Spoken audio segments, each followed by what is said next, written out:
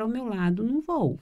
Porque você corre o risco de não ser salvo. Porque eu vou tentar te salvar primeiro. Quando eu estiver me virando para ti, Já eu estamos os posso dois. perder o meu fôlego. E aí, quando eu perco o meu fôlego, eu não posso te ajudar. Uhum.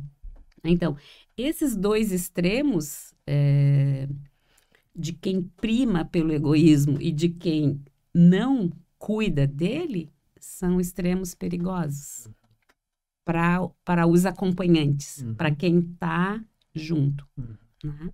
Eu não sei se essa é a forma correta de colocar, mas eu sempre penso assim, essencialmente somos todos egoístas, Sim.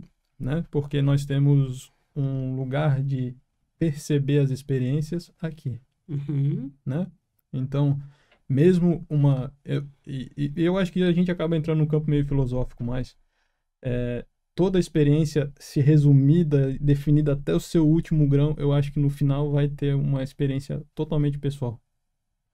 Sim, e esse egoísmo, ele nasce nos primórdios com o senso de pertencimento.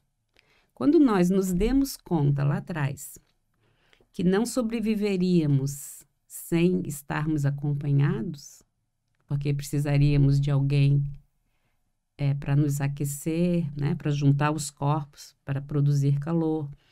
Quando nos demos conta que para sair da caverna para caçar, eu precisava deixar alguém cuidando do fogo, porque senão o fogo podia se apagar. Quando o pertencimento começou a ser desenvolvido no nosso cérebro reptiliano, quando a gente começou a perceber que só sobreviveríamos junto com alguém,